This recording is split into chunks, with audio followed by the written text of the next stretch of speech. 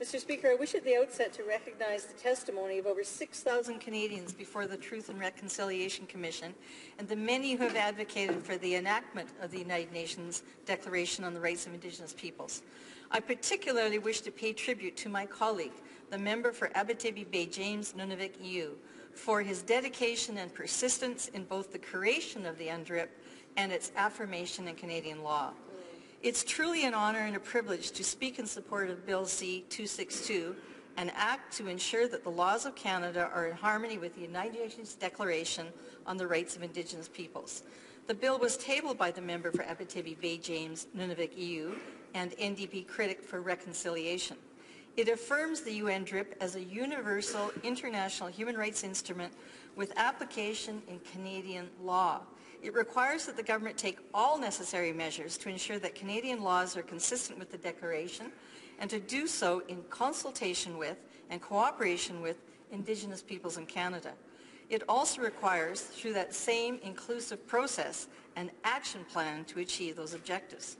As early as 2006, former NDP leader Jack Layton expressed our party's support for the UNDRIP, saying, in quotes, "It is our belief in social justice and equality that lead us to support the Declaration," end of quotes. Related bills and motions were introduced during past parliaments by former NDP MP Denise Savoy and the member for London Fanshawe. In the previous parliament, a bill similar to 262 was tabled by the member for Abitibi Bay James Nunavik EU, but defeated its second reading by 17 votes. This declaration was overwhelmingly adopted by the members of the UN General Assembly in September 2007, following more than 25 years of deliberation and debate. This process included decades of dedicated work by a number of esteemed Canadian Indigenous leaders, among them the member for Abitibi Bay James Nunavik EU and Grand Chief Wilton Littlechild, esteemed Commissioner for the TRC. As my colleague has shared, this milestone in the enshrining of human rights was the first time that rights holder Indigenous peoples had been given a central role in the creation of a global rights instrument. The Declaration affirms the right of Indigenous peoples to self-determination across every matter touching their lives. It underlines the prohibition against discrimination and genocide in international law. Bill 262 will enshrine the UNDRIP into Canadian law. It's important to note that voting in favor of a UN declaration is just the first step in showing commitment as a nation. A next critical step is the enactment of a law to affirm those principles in law. Then an action plan must be developed and delivered to actually implement the principles. By way of example, the UN Convention on Biological Diversity was enshrined in Canadian law through the Species at Risk Law. But the struggle continues to ensure that the rights and benefits accorded under separate treaties are also observed in implementing that law. It may be noted that the federal court held that a previous federal minister of the environment had erred in law by failing to consider the rights accorded to Indigenous peoples under treaty for recovery of woodland caribou.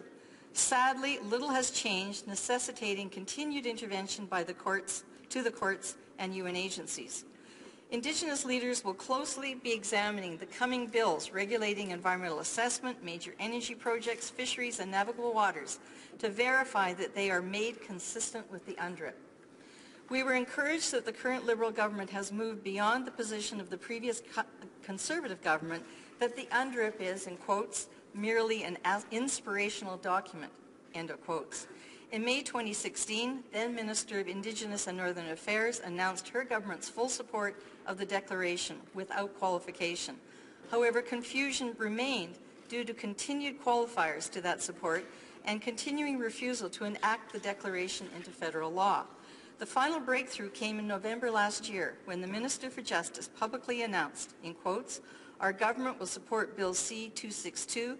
The bill acknowledges the application of the UN Declaration in Canada and calls for the alignment of the laws of Canada with the UN Declaration," end of quotes.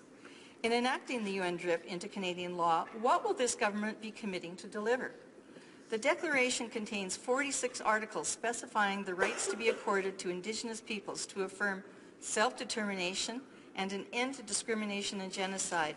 It provides a detailed framework for justice and reconciliation.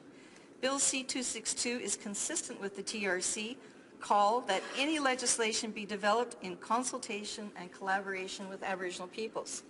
It's also important to recall the commitment made by the Prime Minister to deliver on all 94 of the calls to action issued by the Truth and Reconciliation Commission.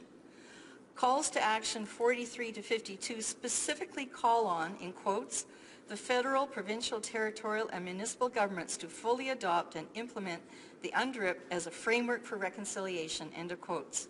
Bill 262 mirrors the TRC call for a national action plan, measures to ensure consistency between the UNDRIP and all federal laws, and government accountability through annual State of Aboriginal Peoples reports outlining plans to advance reconciliation. By this promise, the Government of Canada has therefore committed to, in quotes, develop a national action plan, strategies, and other concrete measures to achieve the UNDRIP goals, end of quotes, including to enact legislation to establish a National Council for Reconciliation. The TRC in its interim report recommended that all governments use the UNDRIP as the framework for reconciliation in Canada. The Council now established is led by former TRC Commissioner, now Treaty 6 Grand Chief Wilton Littlechild. And as he recently reminded me, the declaration also clearly calls on all states to honor and respect the treaties and other agreements entered into with Indigenous peoples. In closing, I wish to share a message that Grand Chief Wilton Littlechild shared with me that he recently delivered to the leaders of Treaties 1 to 11, in quotes. As with the eagle that represents First Nations, one wing of the eagle represents the treaties we signed in good faith. The other wing represents the UNDRIP. It requires both wings to lift up and enable Indigenous peoples so they may soar. 40 years ago, Indigenous leaders came together because their treaties were being violated and disrespected. They worked together to develop and seek global commitment to the UNDRIP to ensure that these treaties were respected, end of quotes. By supporting Bill C-262, we can provide the assurance that the UNDRIP will finally be enacted in law. But we must remain vigilant in ensuring expedited action in delivering on those rights.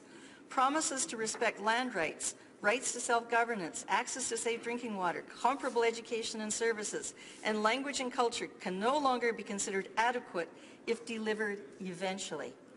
As the member for Abitibi Bay James Nunavut EU has said, in quotes, the UN Declaration is a powerful assertion by Indigenous peoples that we have survived, that we will survive, and that we will insist in fair and just treatment by governments and communities.